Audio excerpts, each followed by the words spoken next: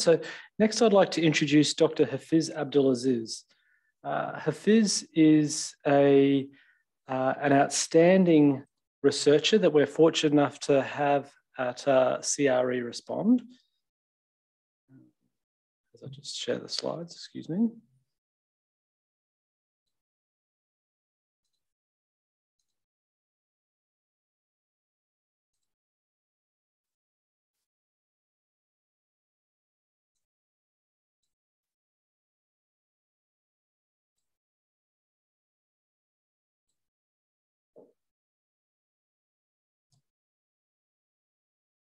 Great. So Hafiz is an outstanding researcher here at cre.respond. Originally from Malaysia as a clinical pharmacist, he did his PhD here in Brisbane with us and returned to do some further research in Malaysia before we lured him back here. And we're delighted that he has continued to be a research fellow in our group and has led lots of fantastic studies. And in particular, over the last couple of years, he's played a key role in delivering a major study in the area of extracorporeal membrane oxygenation, or ECMO, to deliver it to publication. And he's got some very exciting results that I'm really looking forward to him sharing. So Hafiz, would you like to come and give your presentation? Thank you.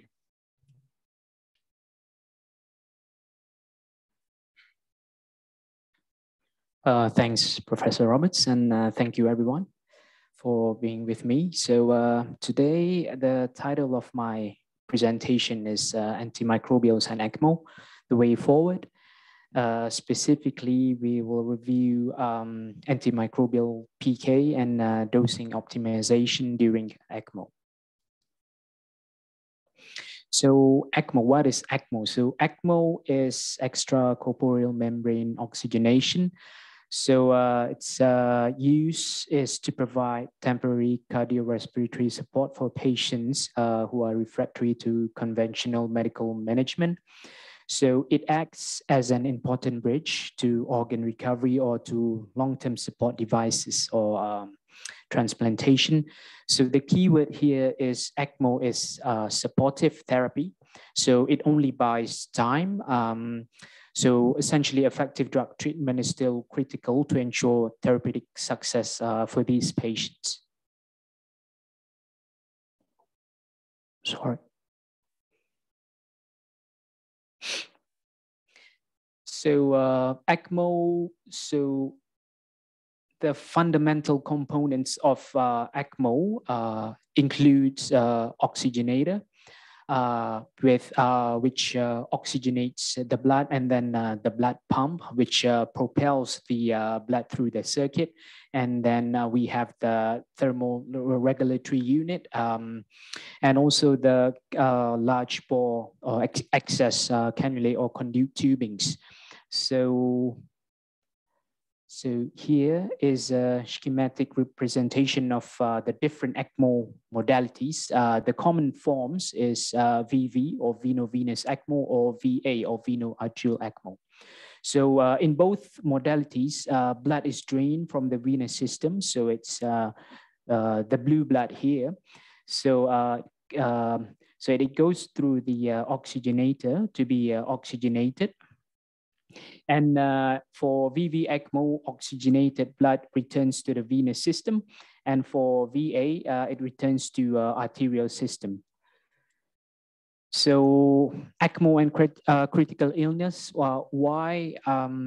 So we have discussed that effective drug therapy is important for these patients because ECMO is not a cure, but it's just, it buys time for the actual cardiorespiratory failure to be resolved. So optimal drug therapy is important. For example, antibiotic therapy, sedatives or analgesic therapy. So why is it challenging for these patients? So for ECMO patients are usually critically ill, and these patients have existing PK changes. So for example, most patients who have augmented cardiac output can demonstrate increased clearance for some drugs, or known as augmented renal clearance. And for some drugs, for example, for vancomycin and renally cleared drugs, for example, vancomycin and beta-lactam antimicrobials, this will lead to suboptimal or lower plasma concentrations. So what's important is ECMO here can further exacerbate these changes, because it can also cause concentration changes for some vulnerable drugs. Now, instead of one, we have two parameters affecting PK and potentially affecting dosing for these patients, who are the sickest of the sickest patients in our healthcare system. So ECMO-related PK changes. So essentially, it can be due to circuit and drug-related factors and patient-related factors. So for circuit-related factors, this can be the types of oxygenators used, the types of pumps, the types of tubings, for example, PVC tubings, and the priming fluids used. And for drug, it can also be influenced by drug physical chemical characteristics. So drugs which are highly lipophilic and highly protein bound. So based on ex vivo data, they are more likely to be sequestered or absorbed within the ECMO circuit, so affecting the effective concentration. And the patient-related factors, which we have discussed just now.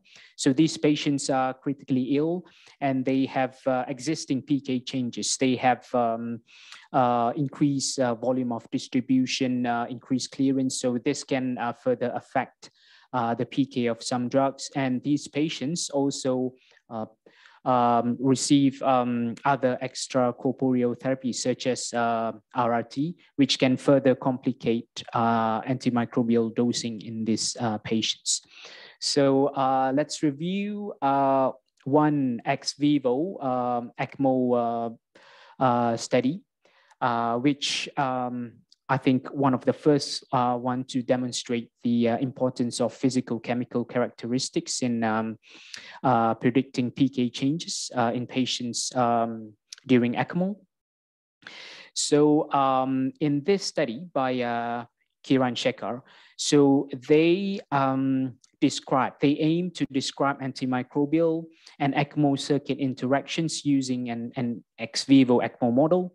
So they try to replicate what and how ECMO circuits change drug concentrations over time, and so that factors, important factors that affect these changes can be identified to be furthered to an in vivo model or clinical PK study. So the methods that they use in this study is they compared ECMO circuits versus control jars. So 4 ECMO circuits versus 4 control jars. They inject some study drugs with variable protein binding and also lipophilicity profiles. And then they collect serial blood samples across 24 hours, and they quantify drug concentrations over several time points. So this figure here is the percentage of drug remaining in circuits. So for circuits, it's represented by dashed lines, and controls by continuous lines across 24 hours. So we can see here reduction in concentrations for highly protein-bound drugs such as ceftriaxone, caspofungin, and thiopentone. So the reductions for these drugs were significant. So this shows that highly protein-bound drugs are likely to be sequestered within the ECMO circuit. So here, it's just a table which shows the drug recovery across 24 hours at 24-hour time point with the corresponding protein binding value and the log P. So here we can see that those drugs that are highly protein bound So significant reduction in drug recovery was demonstrated for ceftriaxone, caspofungin, thiopentone, fentanyl, midazolam, and for meropenem, it's drug stability because it's unstable in the circuit. So based on several other studies which were performed by the same investigators, so the key points that I want to reiterate here is protein binding, lipophilicity, drug stability, influence concentrations in ECMO. Highly protein-bound drugs appear to be more significantly sequestered, but it will be even more if the drug has combined lipophilicity and is highly protein-bound. And the implications of this finding is the choice of drugs that we choose for patients receiving ECMO and the dosing for these patients different than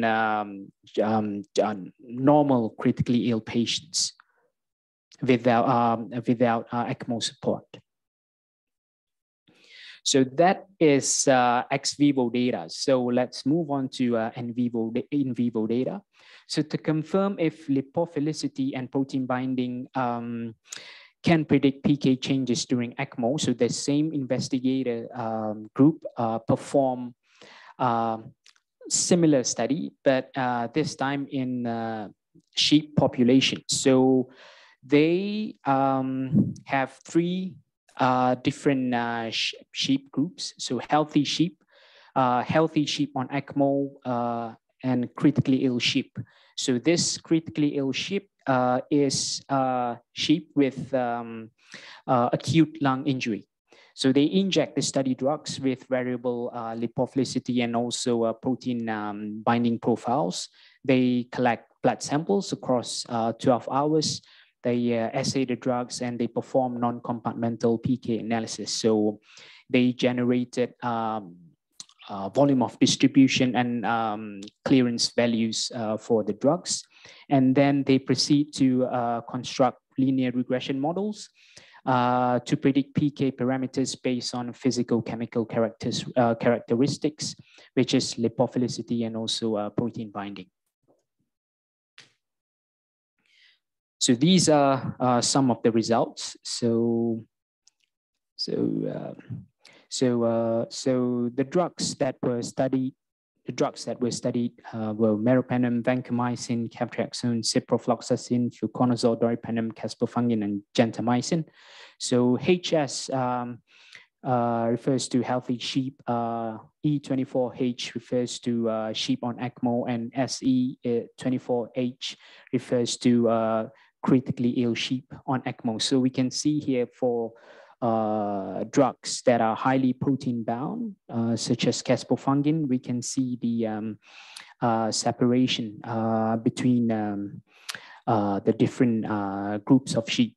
So the key findings from this animal model is, in this study, Shekart showed that for lipophilic drugs, it is likely that the volume of distribution is increased, and for protein-bound drugs, the volume of distribution and clearance will decrease. And these factors, lipophilicity and also protein binding, so these factors are important that need to be considered when dosing for patients during ECMO. So these are just ex vivo and in vivo or preclinical data. So what's important is clinical data. So for clinical pharmacokinetic studies, so we only have low number of patients in most of this study. And what I can conclude from these studies, it is likely that modern ECMO circuit has minimal impact on PK of most drugs.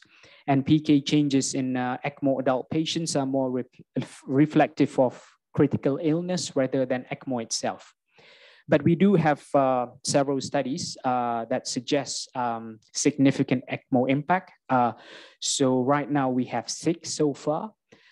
So we have 1 for voriconazole, few for pip/taz, meropenem, vancomycin, and teicoplanin. So what's interesting is, so most of the studies were from Asian patients. So most were from South Korean patients and 1 from China. So it's an interesting hypothesis. It could be that due to body size or how they administer or perform ECMO there, but remains to be investigated. But the main message across all these studies are the need to use dosing optimized for critically ill patients and the need for therapeutic drug monitoring if possible and available. So, and then we have the ASAP ECMO study. So this is the largest study so far.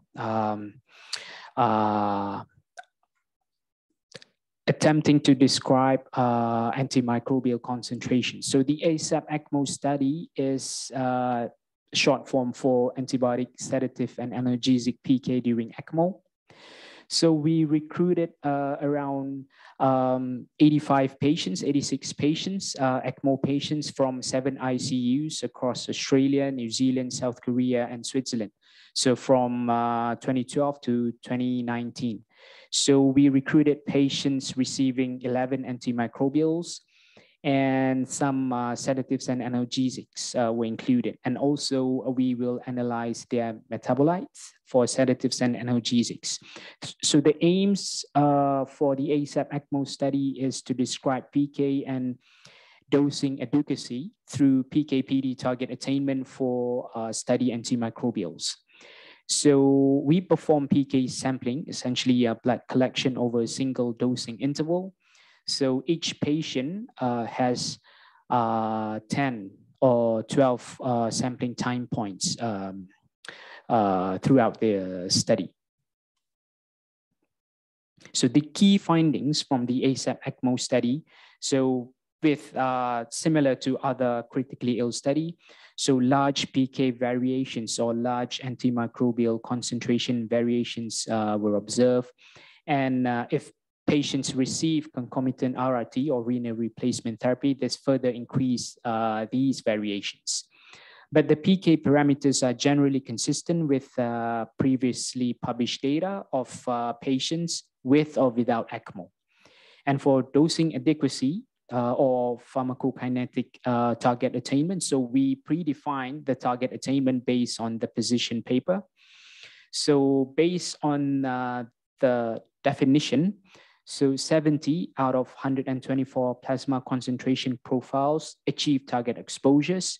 So this means that 2 out of 5 concentration profiles did not achieve targets, and majority were suboptimal versus toxic profiles. But there were no difference between ECMO modalities, VV or VA, or between receiving RRT or did not receive RRT. So what's concerning is more than 55% of patients receiving the common drugs during ECMO, for example, oseltamivir, piperacillin, or vancomycin, did not achieve our predefined targets. So this is essentially some beautiful figures describing target attainment that we predefine by ECMO mode. So VA ECMO and VV ECMO, and these are the targets. So as you can see here for cefepime, so majority of the patients demonstrated toxic concentrations, but this is as a strict definition. And then you can see here for oseltamivir, mostly was suboptimal, and vancomycin. This is surprising because dosing, I think, would be guided by TDM, but it's still a lot of patients receive suboptimal dosing and also some toxic concentration. For PIP, it's mostly suboptimal concentrations or exposure. But as you can see here, some of the antimicrobials, so we only managed to get small patient numbers. So for example, voriconazole, we only have 1 patient, linezolid, 2 patients. So we're not able to really describe the effect of ECMO or for these drugs.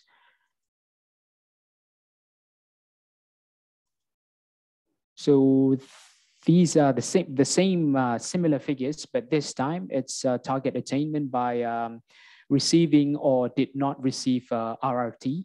So there's no difference. Essentially, it's still the same between the drugs. So concomitant RRT therapy in this study did not influence PK/PD target attainment, but nevertheless, still poor target attainment was seen for this cohort, especially for the common drugs during ECMO.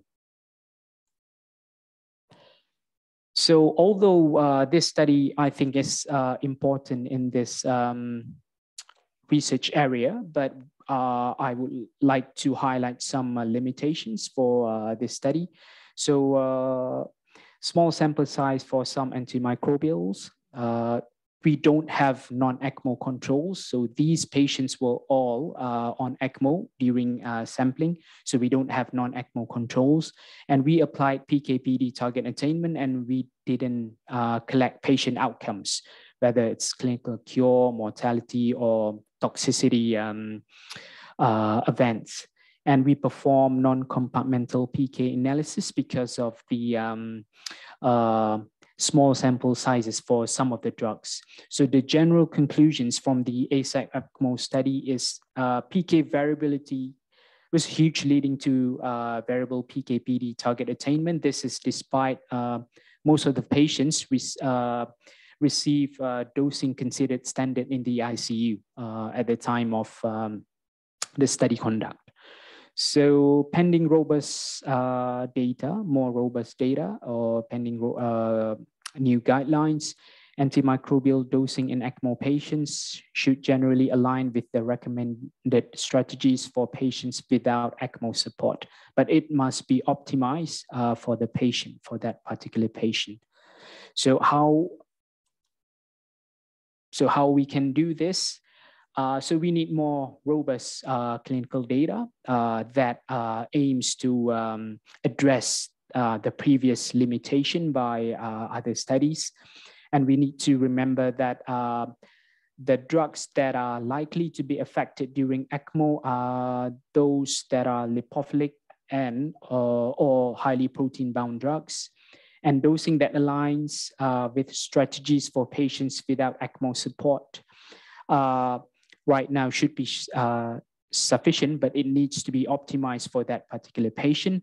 But we need to also consider altered dosing strategies that optimize exposures in critically ill patients. For example, using extended or continuous beta-lactam infusion. I think most of the studies that have been published, clinical PK studies, they have simulated extended or continuous beta-lactam infusion in their dosing simulation. And most of the studies showed that target attainment can be successfully achieved with these altered dosing strategies. And again, using therapeutic drug monitoring if available. I think that's it. Thank you.